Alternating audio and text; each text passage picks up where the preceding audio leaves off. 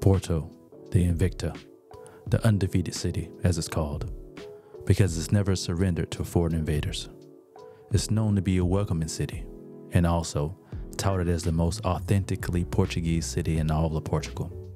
We've been told many times by Portuguese and foreigners alike that we should go and visit Porto and that we might fall in love with it. Since we're still looking for a Portuguese city that fits our family the best, we decided to give Porto a shot and visited this picturesque city during the long weekend. So, is Porto really the best city in all of Portugal? Let's find out. Day one. Day one didn't get off to a good start as the weather was shit. I mean, honestly shit. It had rained the night before on our drive to Porto from Caldas Aranha, and the morning was completely drenched. I mean, there was a glimmer of hope as there was some sun kind of peeking through the clouds, but everything was just soaking wet. And of course, with two young kids, it wasn't ideal, and it also wasn't a very good first impression. So we're just kind of getting the vibe of the city, getting a feel for it, just to see, does its vibe match what we like? Initially, not so much. One of the things that we look for is what is the closest, highest peak to give us a bird's eye view of this wonderful city. And the obvious choice for us when we looked at Google Maps was the Porto Cathedral and the famous Porto bridges. And so here we were actually a bit closer to the cathedral, so we took a little tour to go to the cathedral to get a view of the surrounding area and just to kind of check it out. So here, the Porto Cathedral, and there were quite a few people in the street, which, you know, kind of surprised me because it had just finished dumping raining that day or that morning. And it was good to see people out and about. And one of the interesting things is that even though everyone touts Lisbon as being a very, very touristy city, there were a shit ton of tourists in Porto as well. So that was a little surprising to us, well, at least to me, that there were so many tourists. I mean, you knew there were tourists because they were dragging their suitcases. So we actually made it to the Ponte Luís I bridge. And man, it was an amazing view, to be honest. It was a very, very nice view, being right there on the river, seeing all these old houses that actually survived the 1755 earthquake. And it was a sight to behold. And to be honest, one of the kind of sad, depressing parts was that from this bridge, you can see a lot of the houses were in disrepair.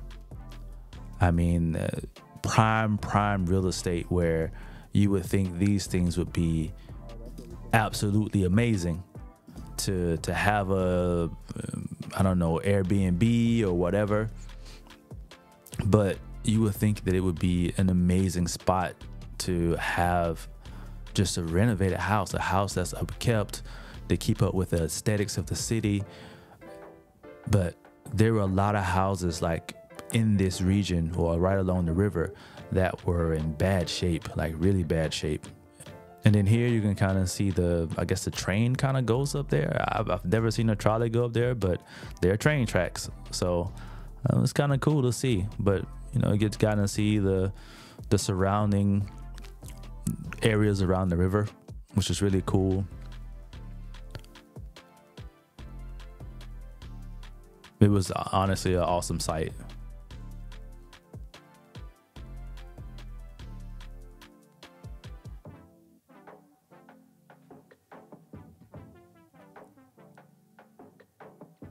And so here we actually made it across the bridge. Technically, this is not considered Porto anymore. It's actually considered Via de Gaia. I'm hoping I'm pronouncing that correctly. Oh, Vila Nova de Gaia. And you kind of see people just, you know, kind of crossing the bridge there, but they have this massive structure here. I don't know what this is, but man, it was really big, and there's a nice little park that we'll actually go check out right behind the bridge.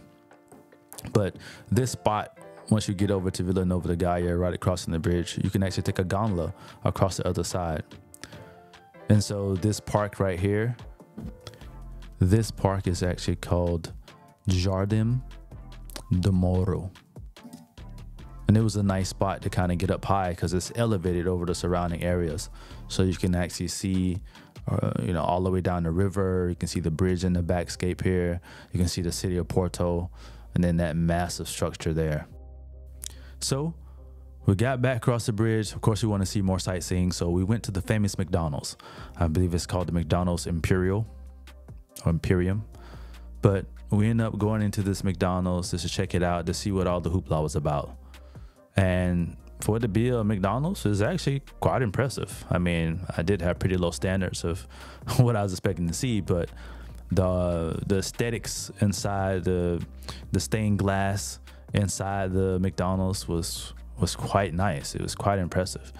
And I don't know if that's all kind of like full or painted plaster or whatever, but I mean, it was aesthetically pleasing. After going to McDonald's, of course, we had to go check out the famous bookstore. It's the Livraria Lelo, or in English, the Lelo bookstore. And it's actually said that J.K. Rowling actually took inspiration from this library when creating the School of Hogwarts and its moving stairs. Yeah, it's recommended to kind of book ahead, otherwise you could be in line for hours. I mean, we saw that you can be outside for like 3 hours. But you have 3 different options to kind of book ahead, 3 different types of tickets, where the first one, which is the normal ticket, the silver, I guess, you can redeem your ticket value for a book purchase, which is like €8. Then you have the gold ticket, which is you get a ticket voucher with a book reservation, which includes a book from the exclusive collection, which is called The Collection by Livraria Lelo, which is $15.95. And then lastly, the platinum ticket, which is €50, which is quite a bit. And this includes a redeemable ticket voucher value for the book purchases, access to the Gemma room, and priority entry. I will say, being in this library, I don't know if it's true that she actually took inspiration from it, but it is absolutely gorgeous. I mean, absolutely gorgeous. The details, the wood carving, the stairs, the stained glass ceiling, it is just gorgeous, gorgeous. Now, the book selection, shit, to be honest.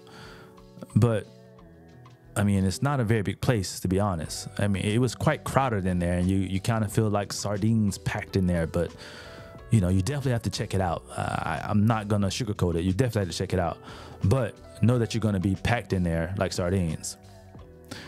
And lastly, what I will mention about the tickets is, even though we had a ticket, we still had to wait in line for almost an hour to get in there, which was quite annoying, especially when you have 2 young kids that don't like waiting for anything. And that's why we actually booked ahead. But anyway, check out this place. It is a site to check out in Porto if you're there. And then lastly, just a view from the top, but you kind of see the people kind of shuffling in and out. And they actually give you a time limit to be in the store, FYI. But it is gorgeous. After we left the Livraria Lelo, you can kind of see the line here to the left. We decided just, tour the city for the rest of the day. We had a little bit of time to spare before dinner, and we figured we'll just kind of stroll the streets and see what's popping. So this fountain here is actually the Fonte dos Leões. And the surrounding area is just a nice calming place to chill out. You see people kind of skateboarding in the area because which is also kind of cool. But yeah, it's a chill spot where lovers kind of get together. And yeah, we found this particular street. I don't remember exactly where it was, but man, it was really charming, and it was abutted right next to a pretty big park. I mean, it didn't have anything for kids, but it's a nice park to kind of just hang out and chill on the benches and, well, I guess the concrete benches here, but it was really chill.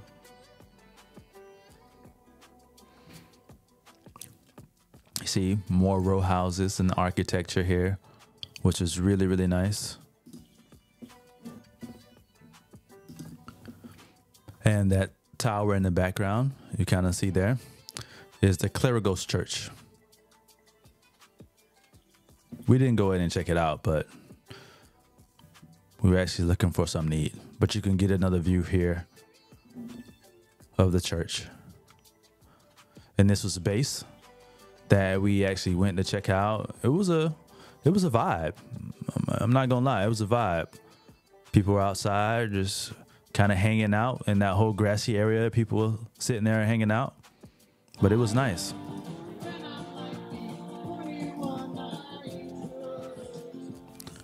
Ultimately, we didn't eat there, but we ended up going to Porto 450, not too far from the Airbnb that we had.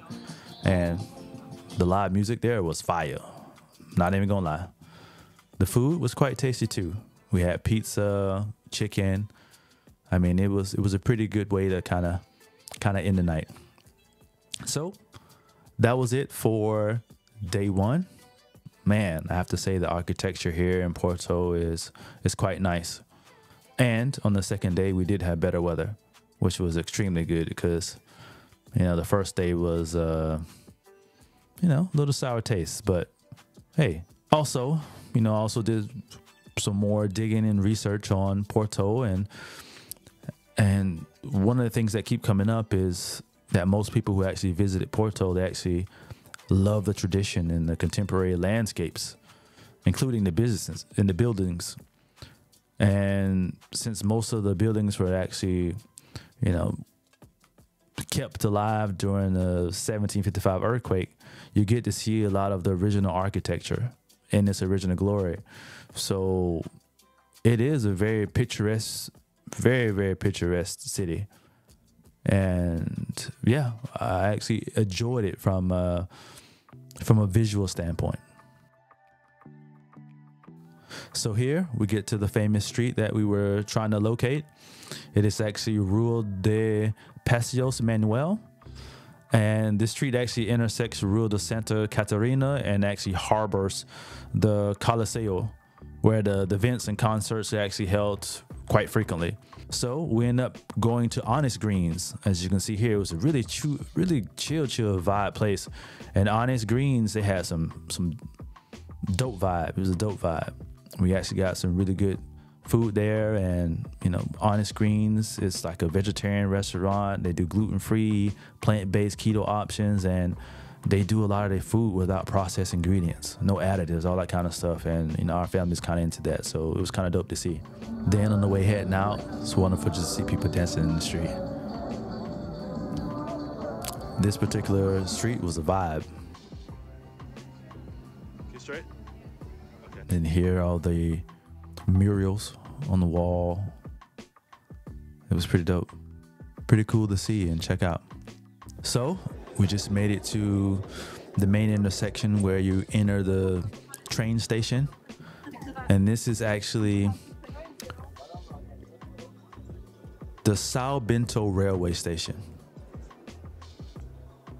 So a little bit about this train station that I found was really interesting is that, quote unquote, supposedly, J.K. Rowling actually took inspiration from this train station when creating the train stations in Harry Potter films and books. In particular, the platform 9 3/4. I will say that I did not see the inspiration and the connection between the two. However, I did see inspiration from the train itself. And I'll put a picture in it here because the old locomotives that used to run here actually look like this. But aesthetically, all the painted tiles, the details in the ceiling, it was a sight to behold. It was really, really cool to see. And then I kind of walk up under, I mean, this is an actual functioning train station, which is really cool. But, you know, of course, it's all been modernized and everything. But yeah, you can kind of see it here in its glory. And, yeah, it was cool to see, but I was honestly disappointed. I tried not to do too much research, see any pictures. I just find out what are the happening spots. Let's go see them. And I try to see it and experience it without being like getting spoilers, without getting any spoilers. And yeah, it was a pretty train station, but as a Harry Potter fan, it's cool, but I don't see it. And our last stop was actually to go down to the river, to the whole river walk and boardwalk and promenade. So I believe it's called the Margem do Rio Douro Ribeira in Portuguese. But it was a chill spot. You had some vendors down here kind of selling the wares. You get some snacks, and they had like food and stuff, and to be out on the water and see all the boats. It was cool, but it was windy. It was windy. And it's just something to note, you know, luckily we had our wind jackets, but it was a cool little spot. And it was a good way to kind of end our vacation and tour of Porto. Could we consider Porto as a place to live? The short answer is no. The weather alone is a deal breaker for us. And then the cost of housing is actually quite high.